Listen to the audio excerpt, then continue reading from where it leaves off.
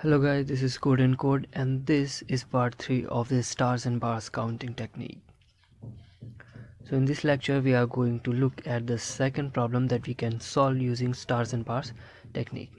Before that, if you haven't seen the first two lectures of this series, then I recommend you to go into the stars Combinatorics playlist of you can find it in my channel, and then first watch those two because this is in continuation to the previous lectures.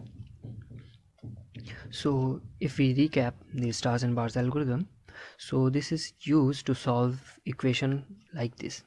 Suppose you are given an equation where there are k variables a1 plus a2 plus a3 dash dash ak, and sum of them is equals to n, where the variables can take values which are non-negative. So variables can take values from 0 to anything, so that the sum is equals to n. So the total number of integral solution, the values of variables are integers, so the total number of integral solution of this kind of equation is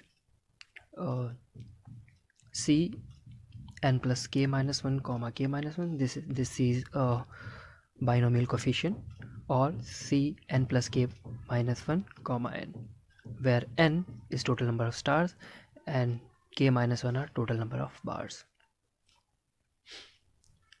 So let's have a look at the problem that we would be solving in this lecture.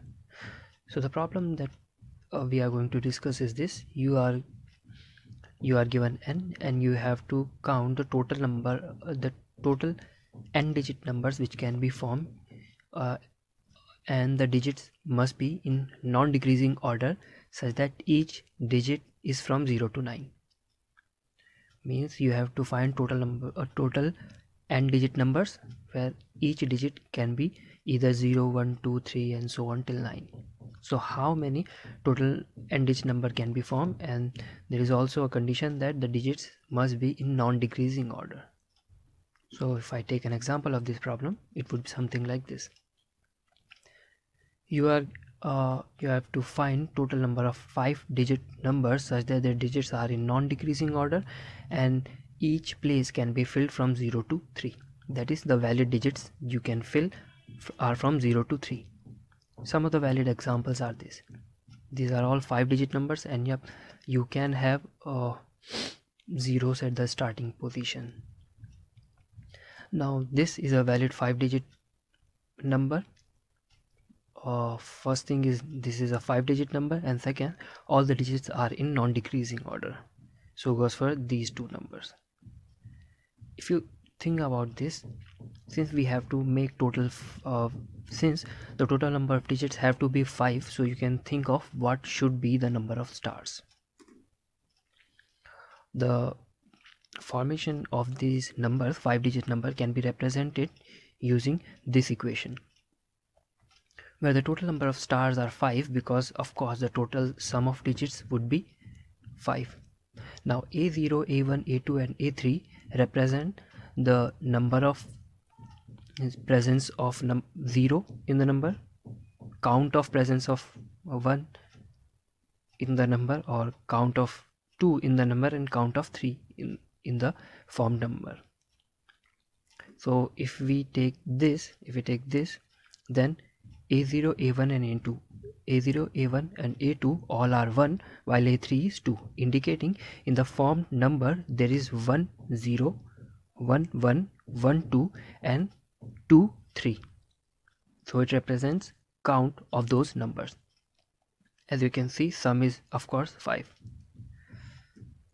Now for this, there is a second number. We can see since 0 is appearing 1 time, so a0 is 1, 2 is appearing 1 time, so a2 is 1, and since 1 is not appearing at all, so a1 is 0, and 3 is appearing 3 times, that is why a3 is 3. So sum of all these is 5, and this forms a valid number. So goes for the last. So we see we can represent these a single number using this equation. Now if we find total number of solution, it would if we find total number of integral solution of this equation, then we would find total number of solution or total number of 5 digit numbers which are in increasing order.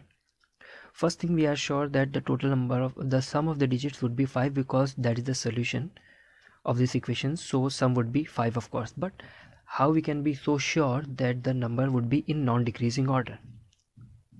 So the reason is that the number would be in non-decreasing order because if we are filling, if a0 is positive, so first we would fill the number of zeros, and then after we would fill number of ones, and then we would fill number of twos and threes.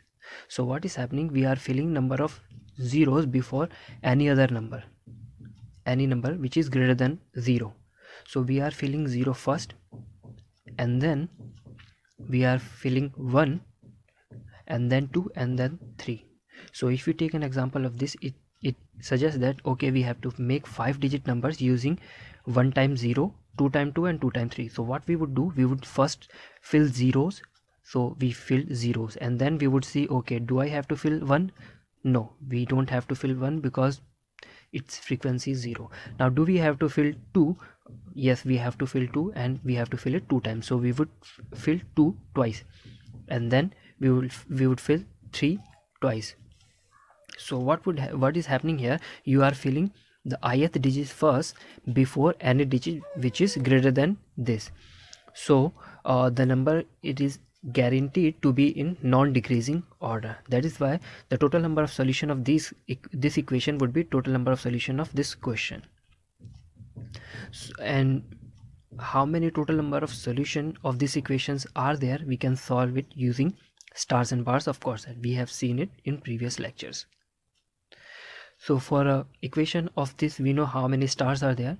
The total number of stars are equal to n, the total number of digit in a number, and that is 5 in this case.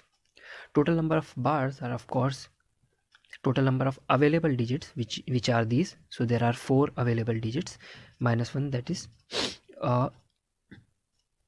equals to k. Total number of bars are k, which is 4 minus 1 because the available digits are 4. 4 minus 1, that is 3. So total number of solution of this equation of course is n plus k minus 1 comma k minus 1, or n plus k minus 1 comma k.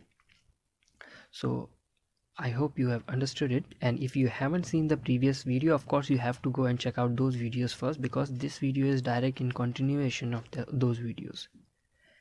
So if you are thinking what problems you can solve, or even do some problems like these even appear in the competitive programming, so the answer is yes. And let me show you one of the problem that has recently appeared in the contest.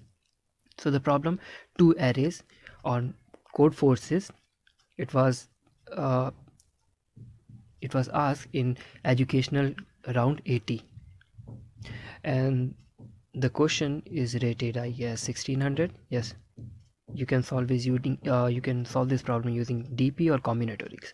So I would suggest you guys to solve this problem on your own.